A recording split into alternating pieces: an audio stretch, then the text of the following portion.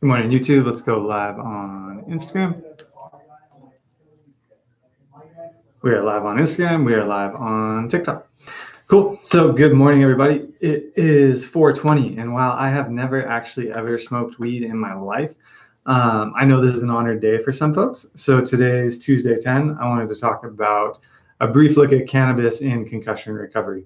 So this is coming from literally just one study. The research on cannabinoids and the endocannabinoid system is extensive. It's complicated. I'm not going to cover even half of it. I just wanted to look at one study. It was from, I believe I'm saying the name right, Singh and Neary in 2020, Neuroprotection Following Concussion, the Potential Role for Cannabidiol, Canadian Journal of Neurological Sciences. So they basically looked at CBD.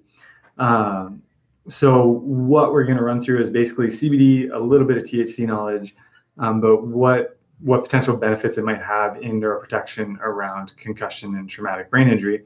The punchline is that cannabis, particularly CBD extracts, may be beneficial before and after a TBI, but we don't have any double-blind placebo-controlled trials to confirm or deny that. We don't really have a ton of human data in general. So brief knowledge about the cannabinoids and the endocannabinoid system, just so we kind of know what's going on there. Your body produces its own cannabinoids. So we produce endo within the body, endocannabinoids. And we produce those in response to pain, to trauma, to inflammation. So after TBI, after traumatic brain injury, we will see this upregulation in the production of endocannabinoids. The two that we talk about are called anandamide. So arachidonyl ethanolamide, or anandamide is the short one. CBD might actually work by prolonging the effects of anandamide. And the other one is 2-AG, or 2-arachidonyl glycerol. So the two endocannabinoids we produce are anandamide and 2-AG. They bind to these two cannabinoid receptors, CB1 and CB2. So CB1 is found more within the central nervous system along axons and these synaptic terminals where neurons connect and kind of communicate. And THC is more active along the CB1 receptors. And THC is psychoactive in a way that may actually decrease cognitive performance and memory. So we see THC kind of, it does things on fMRI that we wouldn't typically associate with performance and good things. It kind of decreases function. CB2 receptors are found more within the peripheral nervous system, or like peripheral immune system. And then centrally, they're actually on microglia. And if you've listened to any other talks that I've had on kind of inflammatory responses in concussion, you'll know that the microglia are really important in driving inflammation in concussion. So basically, your body produces two cannabinoids, anandamide and 2-AG. There's two receptors, CB1 and CB2. CB1 is more THC driven, more psychoactive. CB2 is more CBD driven, I guess. This is way oversimplified. It's more peripheral, it's more immune regulating. Back to the fMRI thing, CBD doesn't seem to decrease performance or memory or these cognitive deficits on fMRI the same way that THC does. There are other receptors for like biochemistry nerds. There are other receptors, vanilloid receptors, adenosine receptors, serotonin receptors, and G-coupled receptors that these endocannabinoids and phytocannabinoids will work upon. And so that's kind of that. That was a whirlwind, but that's kind of that. So body produces its own cannabinoids, endocannabinoids. So anandamide, 2-AG. It binds CB1 and CB2 receptors. Also binds vanilloid, adenosine, serotonin, G-coupled receptors. So it has effects everywhere. So basically researchers are like, hey, like maybe it'll do something within TBI. So when they look at benefits and we look at the mechanisms of concussion, and I've talked about this a lot in a bunch of other posts and other Instagram lives, but when we look at the mechanisms of concussion in no particular order, we see that there's benefit in a whole bunch of areas. So we see benefits in blood-brain barrier integrity, heart rate variability, maybe, dopamine preservation, cerebral blood flow, which you know is huge. I talk about that a ton. Cortical functional connectivity, so like your default mode network versus your executive function network. We also see benefits in plasticity and protection against radical oxygen species, so it's an antioxidant. So I'm going to talk a little bit about how it does each of those things for folks who are interested, and then give my general takeaways. So again, in no particular order, this is coming from largely from animal data and from in vitro, meaning like Petri dish data. So this isn't from double-blind placebo. This isn't from humans living, walking around. This is largely from rats and from Petri dishes. So take that for what it's worth. This is not set in stone hard science. This is not, it is hard science, but it's not set in stone clinical data. So CBD and THC, in no particular order, with no particular weight behind these benefits. Blood-brain barrier, it might protect the integrity by preserving the tight junctions through PPAR and serotonin receptor mechanisms.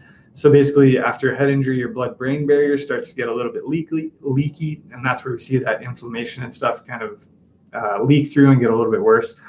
So CBD might preserve some of that function. In terms of heart rate variability, so we know that autonomic function, your parasympathetic, sympathetic function gets wonky.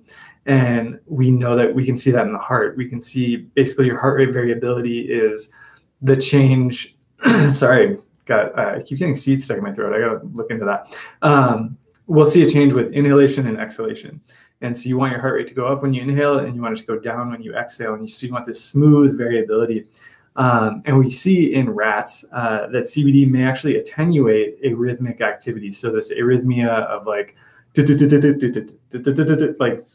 changes in regular blood flow. I don't know if that was helpful at all, but changes in regular blood flow. It may, heart beating, I should say. It might attenuate that, improving HRV. Still very unclear data. We're not even sure how it's doing that. We just see that in rats, it attenuates arrhythmic activity, which may indirectly improve your heart rate variability. We see dopamine preservation. So we know after concussion, some of the striatal pathways can be wonky. THC and CBD both may affect these pathways differently through dopamine receptors and these, again, striatal pathways, and it may be protective. So some rats with like models of Parkinson's disease, we saw that CBD was really, really cool. So take that for what it's worth. In terms of cerebral blood flow, there's cerebrovascular effects, so literally just the blood vessels, and then there's the cardiovascular effects. We kind of talked about the cardiovascular with heart rate variability, but all cell types involved in cerebrovascular control, so all the neural pathways and all the cell types involved in cerebrovascular control have the capacity to make their own cannabinoids. So we're kind of like, well, then cannabinoids must be able to affect those. And when we look at giving CBD to, again, like mice and animals, we'll see that there's, like if we purposely occlude blood flow through the middle cerebral artery and we administer CBD, that CBD will restore blood flow through the middle cerebral artery in rats. And so we think that CBD might be able to increase and or regulate blood flow after a concussion, and we see dysregulated blood flow after concussion. So that's kind of cool. In terms of cortical functional connectivity, we'll see asynchrony. We'll see like altered synchronicity within the default mode network and with the executive function networks. So default mode is kind of your ego, your autopilot, your daydreaming. Executive function is what you're hopefully using to like pay attention and soak some of this stuff up. And after concussion, that default mode network gets really, it's not synchronized. It'll just kind of kick you out of focus just whenever it wants. And we might see through unclear mechanism of action, but we might see improved default mode network coherence with CBD. We don't see that with THC. In terms of enhancing plasticity and neurogenesis, the formation of neurons, and BDNF, brain-derived neurotrophic factor, CBD at capitalized high doses can increase BDNF. So that's where we're looking at giving rats, it'd be like 30 to 60 milligrams per kilogram. So for someone like me, that'd be probably close to like 5,000 milligrams, 5 grams. That's way higher dose than you would ever see on the shelf. You would have to take bottles and bottles and bottles of CBD to get those kind of benefits. So I'm looking for more research there. So CBD at high doses can increase BDNF. It may actually protect, if you've listened to any of my talks, when you have the stretch of your neurons, you get this calcium overload. We might actually see CBD protective against the calcium overload. And through mitogen activated protein kinase, so MAPK pathways, Those are pathways involved in neural cell proliferation. CBD might be beneficial there as well. And then in terms of the last effect, antioxidant effect, the hydroxyl groups, biochemistry nerds, the hydroxyl groups on CBD itself may act as an antioxidant in and of itself. So that's kind of cool. So fire hose of information, blood-brain barrier integrity possibly preserved, heart rate variability may be improved, dopamine preservation, regulation of cerebral blood flow, cortical functional connectivity may be improved. We might have better plasticity, and there might be an antioxidant effect to it. All of this is from animal data or Petri dish data, so we don't know how that's doing in humans, but that's pretty cool nonetheless.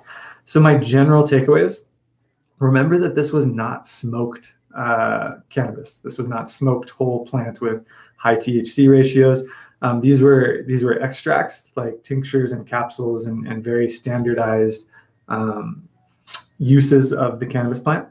The ratios that had the better kind of neurological outcomes and better neurological benefits were low THC, high CBD. THC doesn't do a ton of things that we like in high doses, but there might be what's called an entourage effect when you have a little bit of THC or smaller ratios of THC to the CBD so that they can kind of work together.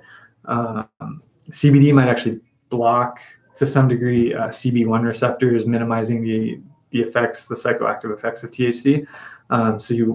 But you still get the benefits of what THC is doing, maybe for dopamine pathways or other stuff. So I think it's, again, kind of detailed and messy, and we don't have that sorted out yet. But in general, the ratios favor low THC, high CBD. And remember the benefits. So the doses for some of these benefits were far higher than anything you would be able to get commercially. So again, I'm kind of waiting on more human and placebo-controlled research to say, hey, this is kind of the dose that works, and then we can standardize that extract. So we definitely need more research, but overall it looks promising. It's not a panacea, it's not a cure, but it's pretty cool. So just went a little bit over, like 11 minutes. I hope you enjoyed the Tuesday 10. Again, we'll see if this Tuesday 10 sticks, but thank you for folks who hopped on. So I'm going to end here on YouTube. I don't think I saw any